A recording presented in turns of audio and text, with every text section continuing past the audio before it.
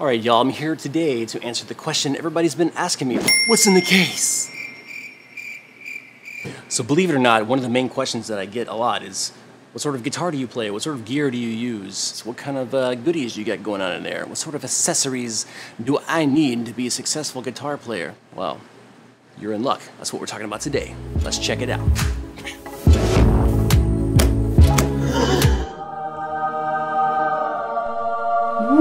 Let's get this mother crawl!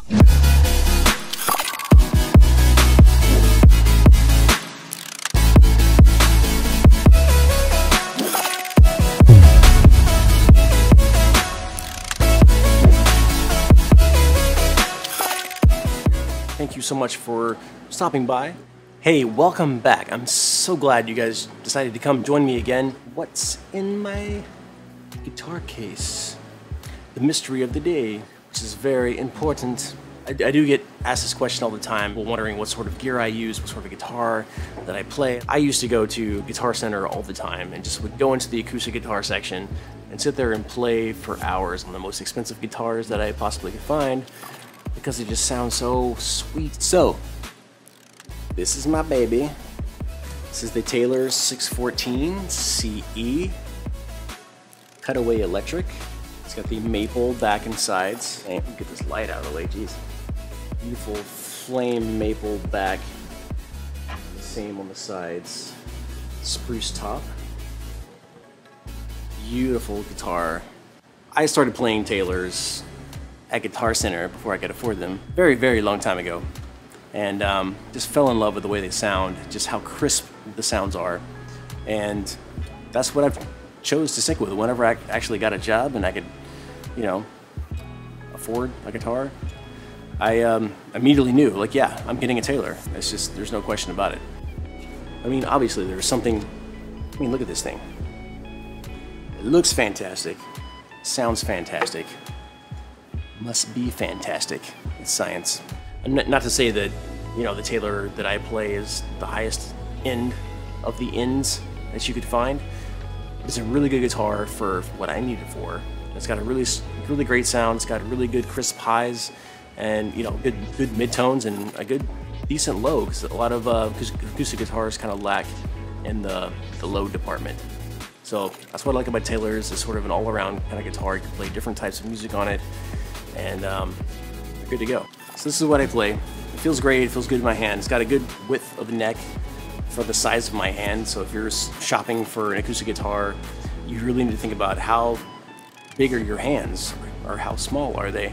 Because certain necks are really wide and it feels really awkward in your hand. So you need to find the right one that feels right for you. So do what I did, go to Guitar Center or some other, your local guitar shop, try out some different styles, just different brands. See what fits right in your hand, because really so much of guitar playing is feel and just being in a comfortable place. So if your body's comfortable, your hands are comfortable, then you're gonna play way better, guarantee you. And so if you're wondering what type of strings I use, well, they are Elixirs. I use a medium gauge Elixirs, which I believe is 12 gauge.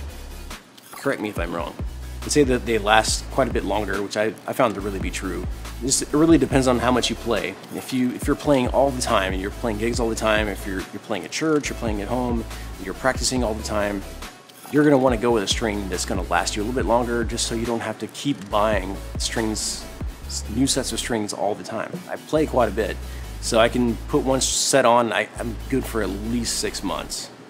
That's just my own frequency and how much I play. If you look here, just for ease of use, ease of whatever I want to do, I got my Capo up here on the top. This guy right here. This is not just your traditional clip-on type of Capo. If you see this here, by a company named Shubb,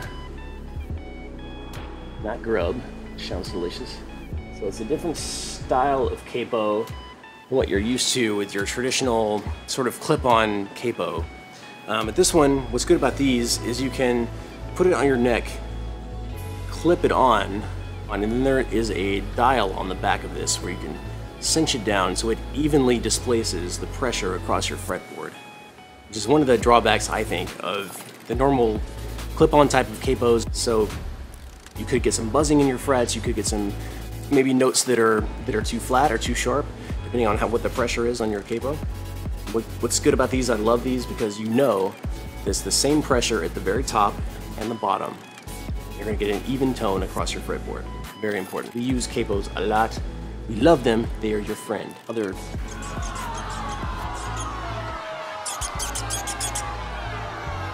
clip-on style capo, just get rid of it. All right, so I'm not gonna try to pretend like I have the most organized guitar case in the world, which I don't, guarantee it. What else do I have in my guitar case here? Let's check it out. So one thing's very important, especially if you have a cutaway electric guitar, if any sort of electronics on your guitar, you need to have extra batteries. Most pickup systems take a 9-volt battery. So what I've chosen to do, because I have a lot of camera equipment that also uses 9-volt batteries, and so I found on Amazon these 9-volt batteries, and I like these because they're 800 milliamp hour batteries. So they will last a little bit longer than just your standard normal rechargeable batteries. You're gonna want your pickup to last as long as possible. You don't want to be in the middle of a show, the middle of a set, and then your battery gives out, and then bye-bye sound, no more sound, sorry, have a nice day. I mean, these are cheap.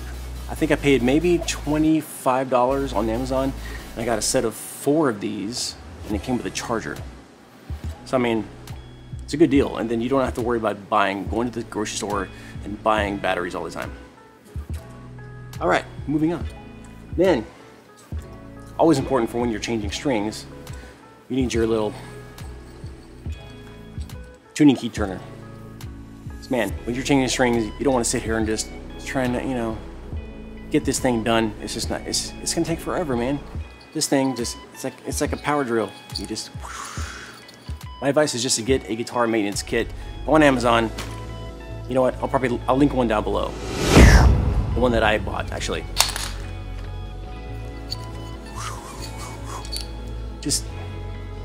So get that. You don't necessarily have to have it in your case at all times, but it's a smart thing to have.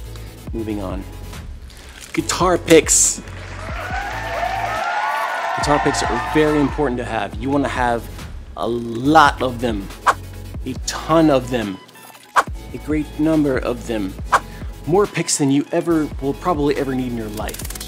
Picks are a very personal and touchy subject for a lot of people, because I mean everybody has a different feel, and every style of music arguably has a different type of pick that is better for that type of music. You know, just to be safe, the best way to go is get some sort of medium gauge pick that has some sort of grip tack on it, so that you can actually hold on to the pick when you're playing. But if you're doing any sort of picking, you know, strumming, acoustic type strumming, just like a medium gauge pick is probably all you're really gonna need. But once you get into doing more solos and doing things that are faster, you may think about getting a thicker gauge pick. There's different types of pick. There's thumb picks, there's finger picks, there's all kinds of weird, crazy shapes and sizes, and just don't overcomplicate things is all I'm gonna say. Just get a medium gauge pick. What I like, I'll tell you what I like. I found these picks from Snark. They look like these. Turtle shell picks, they're medium gauge. They're 0.78 millimeters, I believe. They feel really good in the hand. They'll come with a file, a little bit of sandpaper type guy right here, so you can kind of file down the edge of this pick to make, you know, for whatever particular angle that you like to have when you hold your pick. Just as a general rule of thumb, get the medium-sized pick. If they're maybe 25 cents a piece. If you go to your music store, I went on Amazon and I bought these, maybe $5–10 bucks, I can't remember. Works for me. Yeah! Now, also, I always keep every day, everywhere I go with my guitar case, I have a guitar tuner in here. What I use is the Snark clip-on type that goes on the end of my headstock. I have a daughter who is very handsy, and she has taken my tuner today and she's placed it in an unknown location, which I will have to find very, very shortly. But I'll put a picture of it here on the screen. You just need to have some sort of tuning mechanism.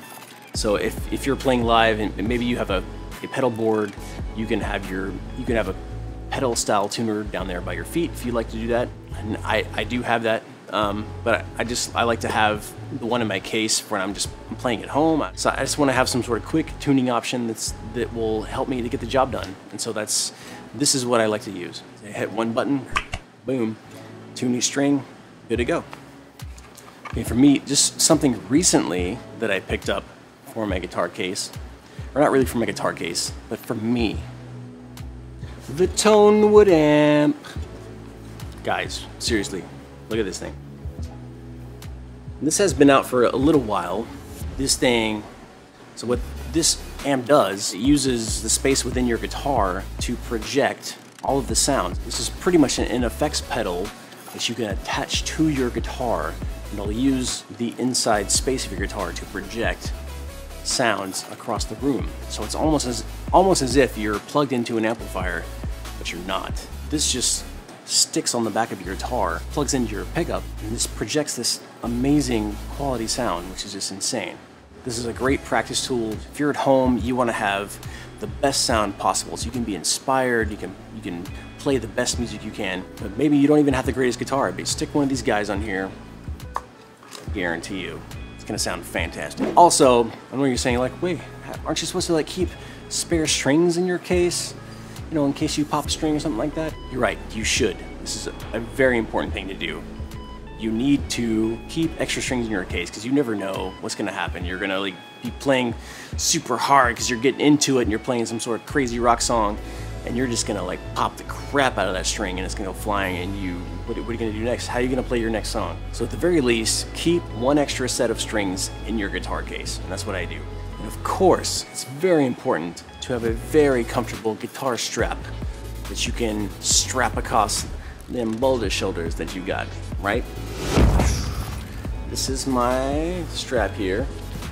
So I think it's very important you get a strap, because if you're standing and playing for a very long period of time, it's very important that you're comfortable. Some of these crappy straps you can get at the guitar shop, they're super skinny, made out of nylon, and they can just start cutting into your shoulder here, and it just sucks. So what I think is the best thing to do, what I did, I got this leather strap. It's very soft. It's got kind of a suede feel on the outside, and it's at least, I think it's 4 inches wide, 3.5 to 4 inches. That kind of evenly displaces the weight of the guitar across a wider space. If you can evenly displace it out and get a soft material, this is going to be a nice, comfortable experience for you. You can play for longer and it's not going to irritate you. It's going to be more fun, which is exactly what we're going for here. So there you go, guys. That's what I have in my guitar case. That's what you probably should maybe think about having in your guitar case. Please leave comments down below in the comment section. Let me know, because I'm trying to always evolve and like upgrade my situation here. Hopefully this at least gives you some sort of idea, maybe what you might want to have in your guitar case when you're putting together your perfect guitar setup. Please like and subscribe. I'm so grateful that you've come and you've checked out this video, and hopefully it was helpful for you in some way. If you have any other types of videos you'd like to see, please leave them below in the comments, and I will see you guys in the next video.